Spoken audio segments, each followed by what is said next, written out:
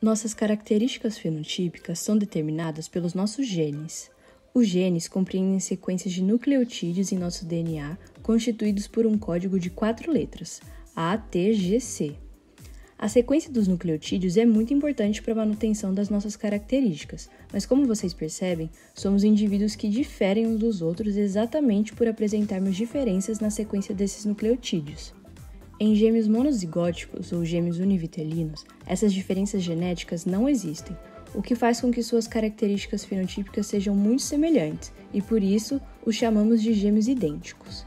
A sequência desse código genético é mantida em cada divisão celular através de complexos mecanismos enzimáticos que previnem alterações aleatórias nos nucleotídeos, evitando assim danos para o funcionamento do nosso organismo. Contudo, nem sempre esse sistema é capaz de realizar essas correções moleculares, levando ao aparecimento de doenças durante a vida, como câncer ou até mesmo erros inatos, como albinismo e fenilcetonúria. Atualmente, embora saibamos que o código genético tenha papel fundamental na determinação do nosso fenótipo, alterações químicas no DNA, que são induzidas por estímulos ambientais diversos ou moléculas produzidas em nosso organismo, têm capacidade de alterar o funcionamento do gene sem que o código genético seja modificado. Esse processo biológico é chamado de alteração epigenética, e esse termo foi inicialmente usado em 1942. 3 mecanismos epigenéticos distintos já foram identificados: as modificações do DNA, as modificações de histonas e o silenciamento do gene associado a RNAs não codificantes. A modificação do DNA por metilação é catalisada por enzimas chamadas de DNA metiltransferases, que transferem o grupo metil de um doador para o carbono 5 da citosina. Quando ocorre um segmento do DNA com alta concentração de CpG, que são chamadas de ilhas CpG, e estão localizadas na região promotora do gene, o processo de metilação dificulta a interação do maquinário de transcrição do DNA, resultando no silenciamento do gene. Em mamíferos encontramos a DNMT3A e a DNMT3B, que fazem a metilação conhecida como de novo, e a DNMT1, que mantém o padrão de metilação durante o ciclo celular. Em câncer, alguns supressores de tumor podem estar hipermetilados, ao passo que proto-oncogenes podem estar hipometilados, favorecendo o crescimento do tumor. O segundo mecanismo epigenético é a modificação de histonas. Essa modificação pode envolver a acetilação, metilação, fosforilação, ubiquitinação e sumoilação, através da catálise enzimática. Essas modificações têm efeitos diferentes sobre a expressão do gene, mas todas elas alteram a interação DNA-histona no nucleossomo.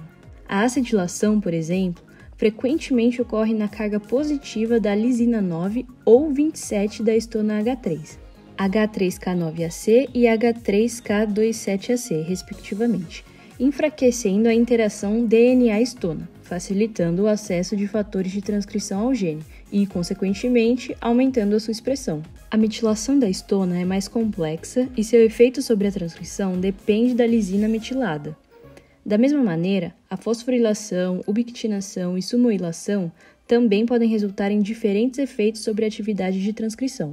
Em geral, esses processos estão associados à facilitação ou não do acesso ao DNA, através do empacotamento ou desempacotamento, impactando na transcrição do gene. O terceiro e mais recente mecanismo associado ao silenciamento do gene é aquele promovido por RNAs não codificantes, da sigla ncRNA. Eles incluem os microRNAs, os pequenos RNAs de interferência, que são constituídos de até 30 nucleotídeos, e os longos RNAs não codificantes, que são formados por até 200 nucleotídeos.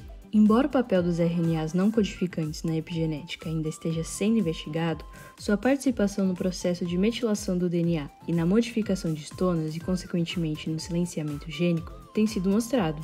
De modo geral, os RNAs não codificantes participam do processo de modificação epigenética sem que ocorra alteração no DNA. Nesse caso, pequenas sequências de RNA complementares à sequência de um RNA mensageiro podem atuar modulando a expressão gênica, impedindo que o RNA mensageiro seja traduzido. Em situações fisiológicas, os mecanismos epigenéticos participam do nosso desenvolvimento, garantindo a perfeita formação de cada tecido e órgão. A desmetilação e metilação do DNA tem início logo após a fecundação e é responsável pela ativação e repressão de genes de acordo com as etapas do nosso desenvolvimento e diferenciação celular. Por outro lado, a metilação do DNA, como já citado anteriormente, tem íntima relação com a carcinogênese. O grau de metilação do DNA reduz de acordo com a progressão do tumor benigno para um câncer mais invasivo. Mais recentemente, um importante campo de estudo da epigenética que tem ganhado destaque é a investigação de como a exposição na fase uterina a diferentes dietas, estressores psicológicos e poluentes ambientais podem influenciar o nosso epigenoma e o nosso desenvolvimento.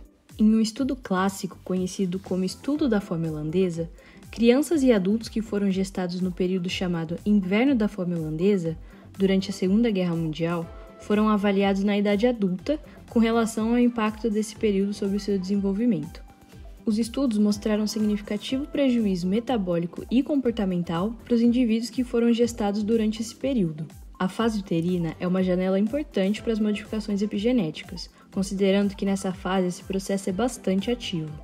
Afinal, como seria possível uma única célula gerar tantas outras células com características e funções tão diferentes se no processo de divisão celular o código genético é mantido? Sem dúvida, os mecanismos epigenéticos participam desse processo e moldam constantemente o funcionamento das nossas células.